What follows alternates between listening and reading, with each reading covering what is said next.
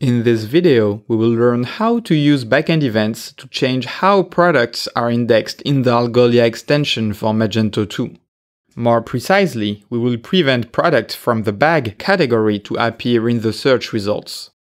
By knowing how to work with backend events, you will be able to fine-tune the indexing of your catalog. All the code used here can be found in the video description.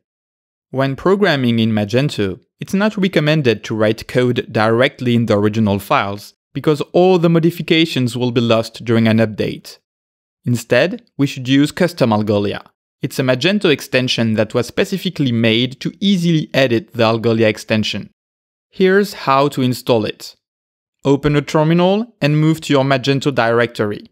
Type this to install the extension with Composer, and this to set it up. Now, if we navigate to Magento, Vendor, Algolia, we see the two extensions, Algolia and Custom Algolia. By default, all the Magento catalog is indexed by Algolia. If we want to exclude some products, we need a way to get our hands on the items from the catalog and filter them before they are sent to indexing. We will achieve that thanks to backend events. Those are all the events fired by the Algolia extension that will let us run code at very precise moments. This list is available in the documentation. The link is in the video description. Leveraging backend events will take place in two main steps: creating an observer and registering it. To create an observer, we move to Custom Algolia, Observer. There, we add a new PHP file that we call Manage Products Indexing. Inside this file, we add the necessary namespaces and a new class. In the execute function, we retrieve the product collection in the collection variable. Then, if we want to exclude all items that are in the category bag, we apply a filter to only keep products with a category ID that is not equal to 4. To find the ID, go to Catalog, Categories, click on a category, and look at the top left corner of the page. Next, we need to register the observer we just created, otherwise it will be ignored by Magento. For that, open the file Custom Algolia, etc, events.xml.